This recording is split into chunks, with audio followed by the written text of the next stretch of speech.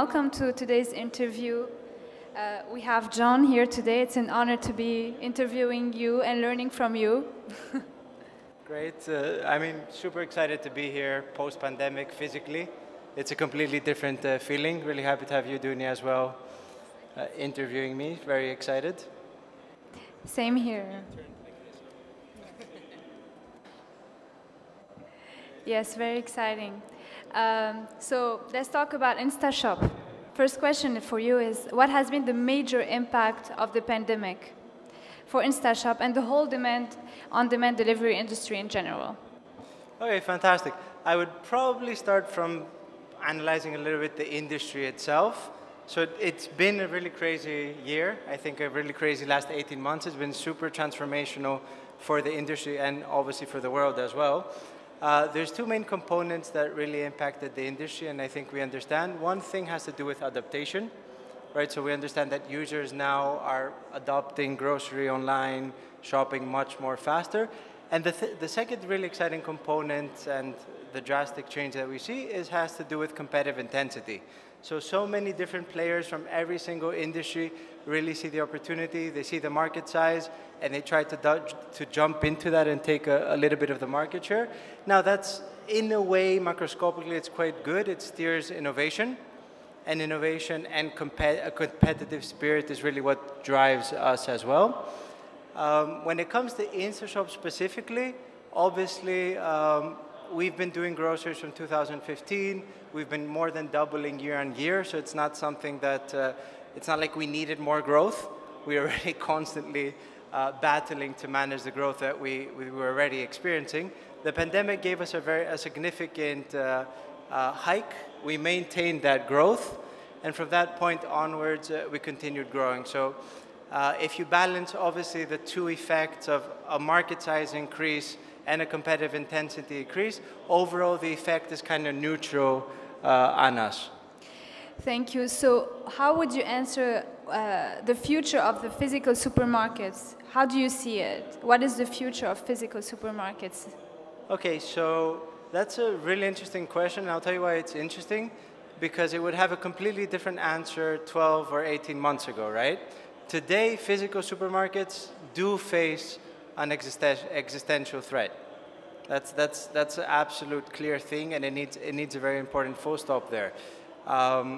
What we're seeing today is the emerging of dark stores. We're seeing billions of dollars pumped into these new business models, and they're growing, they're mushrooming all over the world in an extremely rapid way. But the most important thing that many people need to understand is what really is a dark store. For me, and the way I see it, the dark store is the next stage of physical supermarkets. So we need to understand, and retailers need to understand, the industry needs to understand that there's a supermarket 2.0, and we need to consider that.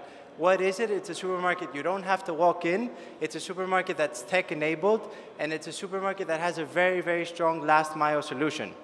So that is a really, really important threat. So if I had to answer your question very directly, which is, will physical supermarkets basically survive? I would say that physical supermarkets won't survive, but physical supermarket brands will survive. But that, of course, has to do with their internal strategy and general tactics. So let's deep dive on how can physical supermarkets survive and thrive, considering that you've mentioned all about the digital transformation that's happening in the industry. Let's take it step by step. We all understand the industry, we all understand dark stores, we all understand the dynamics of how could a physical supermarket enter potentially or not enter into the technological era and build their own thing or not. Those discussions we had. From my experience and my understanding, the single best and most sustainable way for a physical supermarket to survive and thrive in the digital era is to partner with, and really partner, so create a very strong partnership, an integrated partnership with a trustworthy marketplace. That's quite a tricky thing to achieve. It's much easier said than done. So how do you find a trustworthy marketplace? How do you balance that relationship, and how do you invest it, as I'm going to mention in a bit? So some of our peers over here mentioned dark stores, right? That's a very tricky concept for retailers today. Their business model has been for 200 years or more, I don't know, kind of similar. You have a customer that walks in, you have that experience. So, but in the reality, a dark store could be a Trojan horse and is a Trojan horse in terms of taking over the physical supermarket industry, right? There's no hiding in that. So it's very tricky to work, again, my view, it's very tricky to work with a marketplace that's very active in its own dark store business, because what does that mean? It means that it can potentially leverage your know-how in terms of its own dark store operations, execution, assortment, and so on. So that's why also we have taken a very careful and strict approach when it comes to managing that business type. Yes, so other elements that actually will help, okay, so you have a physical supermarket.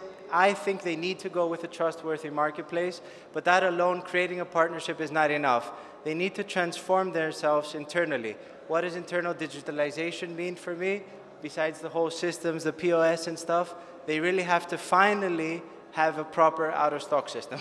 Like, we've heard that a lot, but it's a huge pain of the industry. The retailers themselves are not addressing out-of-stock, which is a huge problem. It needs to happen. Finally, retailers have to understand that the competitive intensity within the grocery delivery and online grocery realm has become extremely, extremely intense. So at this point, a mindset of top performance is an absolute necessity. There's no survival in online groceries today if there's not an extreme urgency and a strong thrive to execute the user's order ideally as optimum as possible. So if I put all these together, I think there's a way for physical supermarket brands to survive in the long term and thrive. I think we understood the difference, and hopefully you're right. Let's see. So InstaShop has been a key player in the on-demand industry. We all know that. So how will InstaShop maintain its competitive advantage in the future? Great. That's a very interesting question again, because it's been so transformative the last 18 months for us, for me, for our team. So we've been on a journey that's been quite organic. We started again in 2015.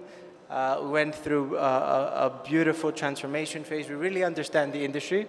So we kind of, in the UAE, we pioneered and globally, we pioneered a lot of innovation that still is not copied.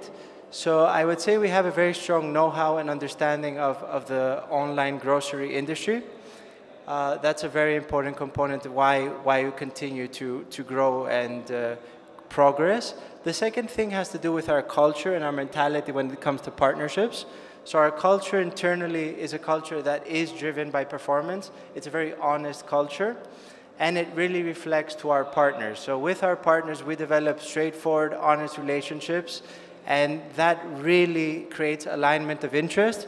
And alignment of interest is extremely critical in order to create a solid collaboration that actually functions and delivers the right performance to the end user.